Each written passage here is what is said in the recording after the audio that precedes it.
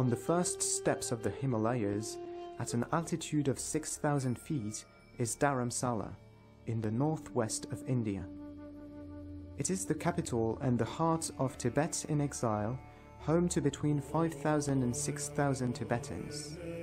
The heart, because this is where the Dalai Lama lives, spiritual leader of his 7 million compatriots. In 1959, with almost 100,000 of them, he was forced to run away from his native Tibet after China invaded the country in 1950.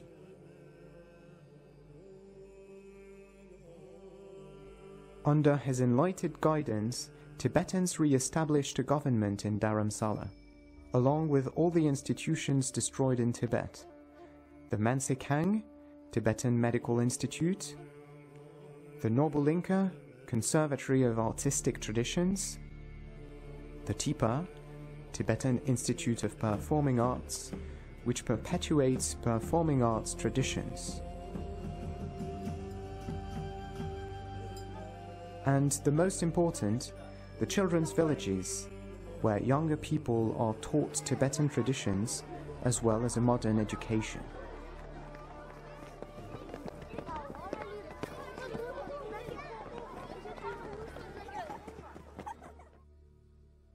Hundreds of monks and many Grand Masters live around the Dalai Lama.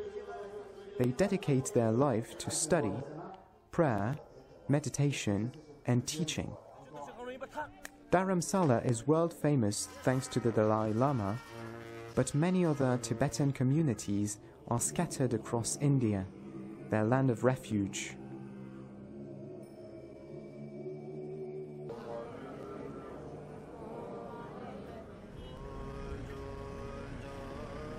In spite of a very precarious situation, the Tibetan communities in exile show a strong social cohesion and a strong identity.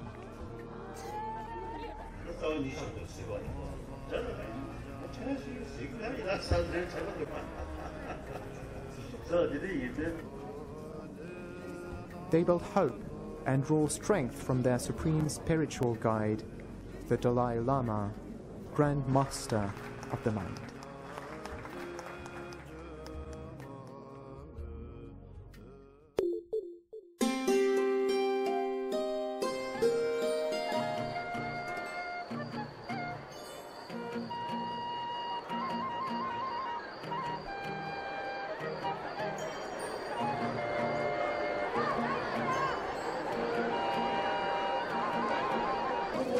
Children by the dozens, by the hundreds, by the thousands. We are in India, in a village of Tibetan refugee children.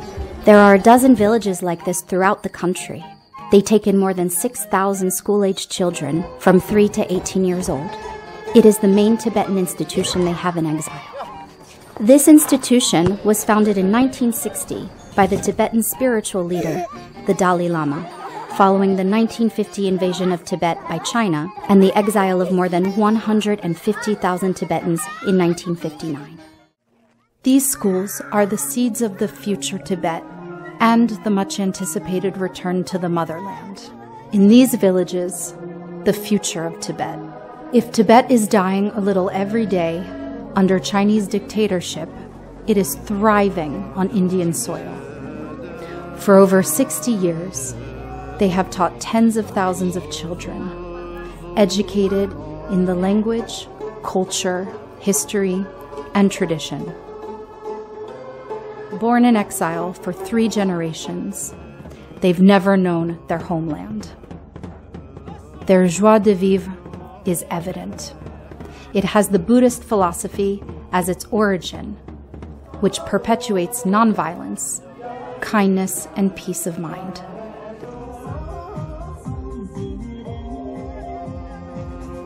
The Dalai Lama, their spiritual leader, is their supreme guide.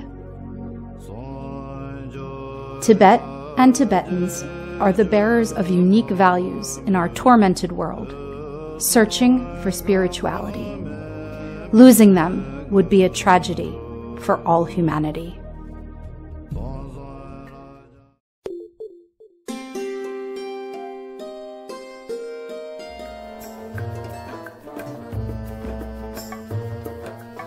We are flying over the Himalayas, the roof of the world. 1,000 kilometers due north from Delhi, the capital of India, a 1-hour flight, destination Ladakh. Ladakh is a former realm bordering Pakistan and China in the north, and Tibet under China's rule in the east. At an altitude of over 3,500 meters, in the extreme northwest of India, the whole country is a high-altitude mineral desert with sparse vegetation, notably lacking water. The farmers sow barley, wheat, mustard, potatoes, peas and carrots. Cultivation happens in spite of a cruel need of water. With a surface area of 70,000 square kilometers, Ladakh is often called Little Tibet. In 2 generations, this changing region has gone from the era of pastoral nomadism to the age of cell phones and traffic jam in the capital, Leh.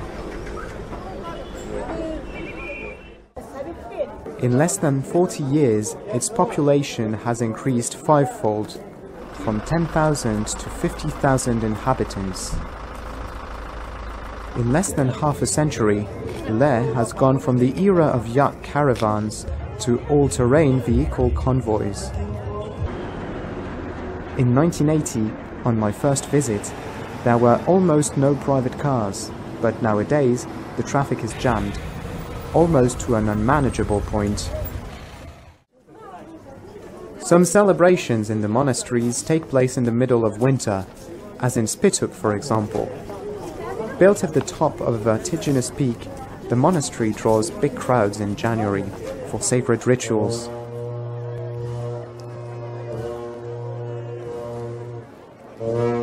An impressive tanka depicting Tsongkhapa has been rolled out. As the great reformer of Tibetan Buddhism in the 14th century, he is also the founder of the Yellow Hat School, to which the monastery belongs. The monks are wearing yellow-crested hats, the collar symbolizing order. Happiness comes from being in harmony with humans in the society, with nature, environment, animals. That's what is progress, and not just the income and the GDP and economic progress. So I hope that we can work towards a Ladakh of that kind. Let's hope that this vision of things becomes reality in Ladakh, especially for young people. But at only 1-hour flight from the great Indian cities, will the younger generation manage to resist the attraction of the city lights? As the old world slowly disappears, the new world sets in, shaking up the established codes. But it seems willing to remain Ladakhi because it is worth it.